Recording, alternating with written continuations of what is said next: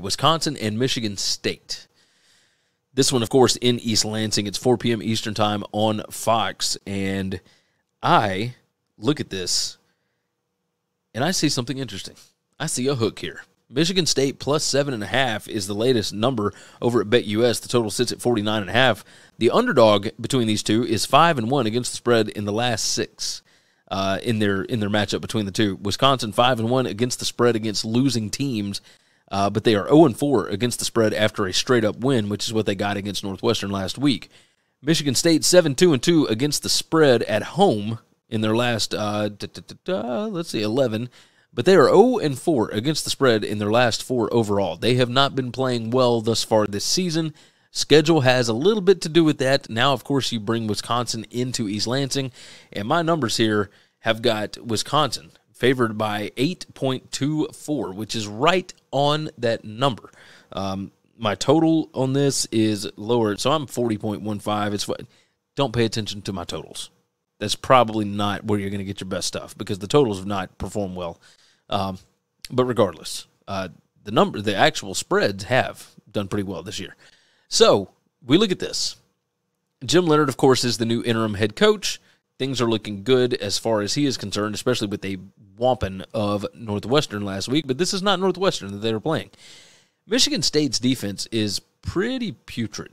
Number 122 in PPA per pass, but they're number 30 in PPA per rush on defense. So Wisconsin is going to have to be asked to throw the football to cover this game.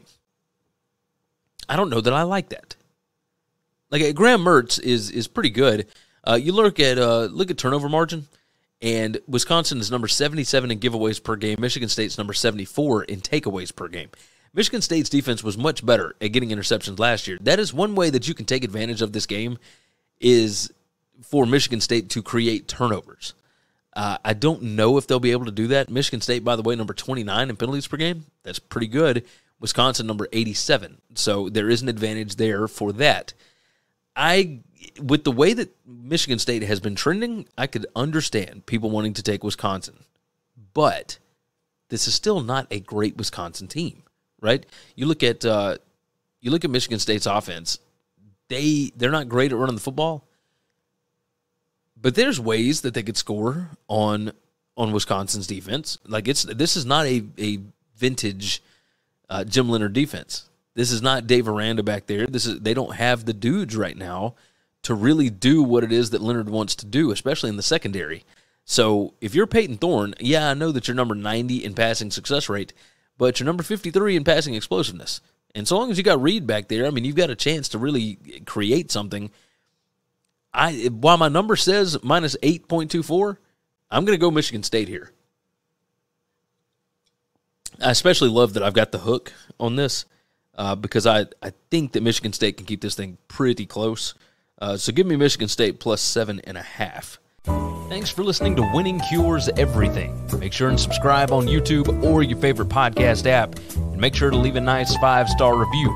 You can follow Gary on Twitter at GaryWCE. And the show is at Winning Cures.